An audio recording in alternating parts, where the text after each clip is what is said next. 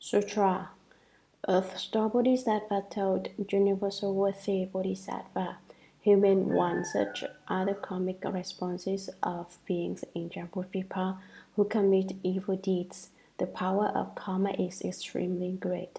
It rivals Mount Sumeru in its heights. It surpasses the great oceans in its depths. It obstructs the path leading to sagehood. For that reason, beings should never think that minor bad deeds are unimportant or assume that they do not count as offenses. After death, there will be retributions to undergo that reflect on those details. Fathers and sons have the closest relationship, but there was a diversion, and each must go his own way. Even if they met, neither would consent to undergo suffering in the other's place. Now, based on the awesome spiritual power of the Buddha, I will describe some of the retributions for offenses that take place in the house. Please, human one, listen for a moment to what I am going to say. Universal Worthy replied, I have long known of the retributions that come about in the three evil paths. My hope in asking the human one to describe them is that when beings in the future Dharma ending age who are committing evil deeds hear the human one's descriptions, they will be moved and to take refuge with the Buddha. Commentary. Earth-star Bodhisattva told universal worthy Bodhisattva, human one and virtuous one. Human and virtuous one, such are the karmic responses of beings in southern Jambudvipa who commit evil deeds. The power of karma is extremely great. How great? It rivals Mount Sumeru in its heights. It surpasses the great oceans in its depths. It obstructs the path leading to sagehood. How come we do not yet fulfill our karma in the way in our cultivation? It is because we are obstructed by the power of our karma. That is why we cannot realize the holy way. For that reason, beings should never think that minor bad deeds are unimportant. Do not look lightly on minor acts and deeds of evil. Why? It is because numerous minor deeds of evil become great evil, or assume that they do not count as offenses. After death, there will be retributions to undergo that reflect all those details. Evil deeds as numerous as hair or as tiny as dust particles will beget retribution. Fathers and sons have the closest relationship, but there grows diversion and each must go his own way. When it is time for the house, fathers refuse to suffer on behalf of their sons. Evil fellow sons refuse to suffer in the house for their parents. In this way, each takes his or her own path. Even if they met in the house, neither would consent to undergo suffering in the other's place. Why? Although they were father and son in the human realm, once they are in the house, they know that their relationship is a result of past karma. They may even have been enemies. This is why no one would be willing to substitute for someone else in their house. Now, based on the awesome spiritual power of the Buddha, I, Earth-star Bodhisattva says, will briefly and simply describe some of the retributions for offenses that take place in their house. Please, human one, listen for a moment to what I am going to say. So Earth-star Bodhisattva, universal worthy, replied, I have long known of the retributions that come about in the three evil paths. Wherever you explain or not, I already know. However, no beings in the future do. My hope in asking the human one to describe them is that when beings in the future Dharma ending age who are committing evil deeds hear the human one's descriptions, they will be forewarned and cautious about not committing any evil. This is why I hope the human one will explain this to me. All beings will be moved to take refuge with the Buddha, part of the true Buddha and Buddhism. Sutra. Earth Star said, Human one, this is what happens during retributions in the house. Offenders may go to a hell in which their tongues are stretched out and plowed through by cattle, or to a hell in which their hearts are pulled out and eaten by yakshas, or to a hell in which their bodies are cooked in cauldrons of boiling oil, or to a hell in which they are forced to embrace red-hot copper pillars, or to a hell in which they are burned by a fire that constantly pursues them, or to a hell in which cold and ice are all pervasive, or to a hell in which excrement and urine are endless, or to a hell in which flying mazes are unavoidable, or to a hell in which fiery spears stab them repeatedly, or to a hell in which they are constantly beaten on the chests and backs, or to a hell in which their hands and feet are burned, or to a hell in which they are bound by iron snakes that coil around them, or to a hell in which they are pursued by racing iron dogs, or to a hell in which their bodies are stretched, stormed by iron moons. Commentary. Earth Star said to Universal Worthy Bodhisattva, Human one, this is what happens during retributions in the house, and described in the above and in the following either way. Offenders may go to a hell in which their tongues are stretched out and blowed through by cattle. The tongues of those who like to exaggerate, scold others, and lie will be hooked and stretched out. Oxen pulling plows will plow their tongues. Also a kind of hell in which their hearts are pulled out and eaten by yakshas such as boat ghosts and speeding ghosts. Also a hell in which their bodies are cooked in cauldrons of boiling oil. Offenders are cooked alive in these pots. Also a hell in which they are forced to embrace red-hot copper pillars. Also a hell in which they are burned by various types of fire, a fire that constantly pursues them. Also a hell in which cold and ice are all pervasive. Also a hell in which excrement and urine are endless. Also a hell in which flying mazes are unavoidable. What are mazes? Mazes are shaped like apples or lemons, but they have thorns or needles all around them. These things may be in the ground or come from the air. Although they are metal, they can fly and pierce you in the head, eyes, ears, mouth, nose, or anywhere. In fact, they hit you where you hurt. Also a hell in which fiery spears red hot from a fire stab a hole in them repeatedly. They open up a road and burn a hole in your body so it is good for ventilation. So a hell in which they are constantly beaten on the chests and backs. Also a hell in which their hands and feet are burned.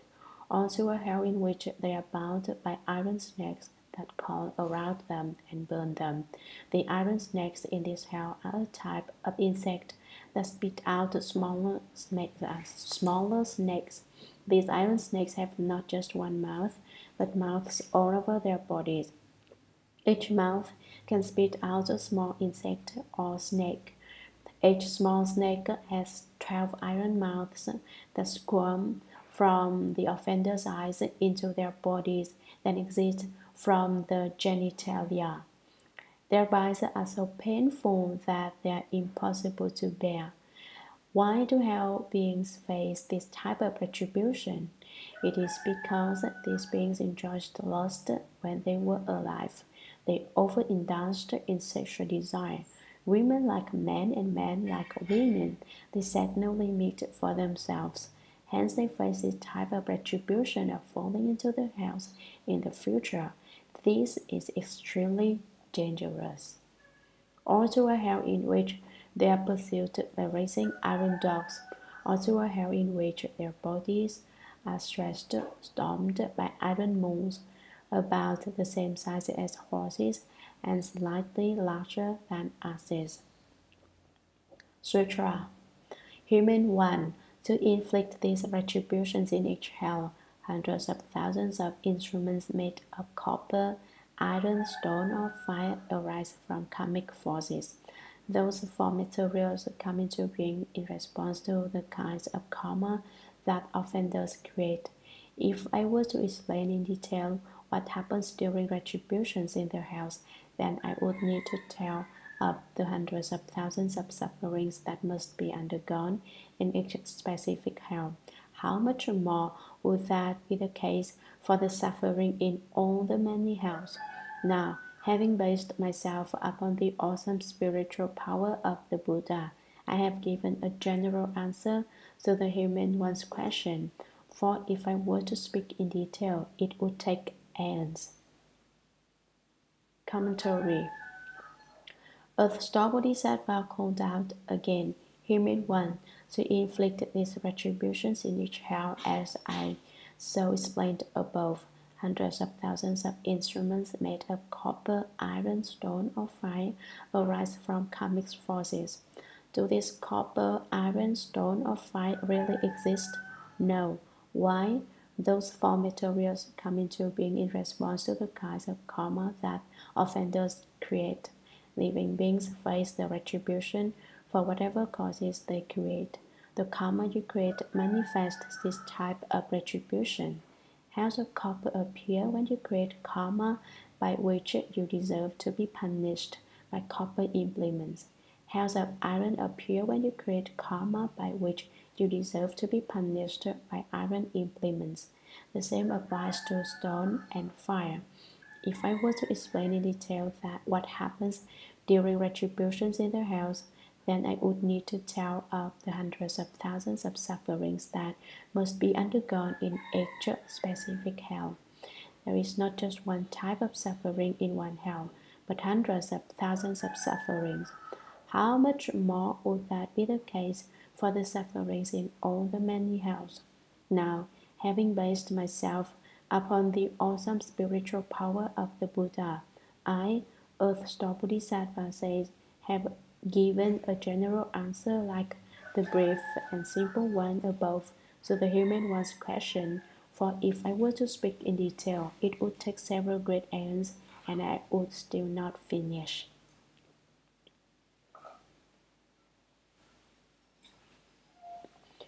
The first command's praises, Chapter 6. Sutra. At that time, the world-honored one emitted a great bright light from his entire body, totally illuminating Buddha lands as many as grains of sand in millions of billions of Ganges rivers.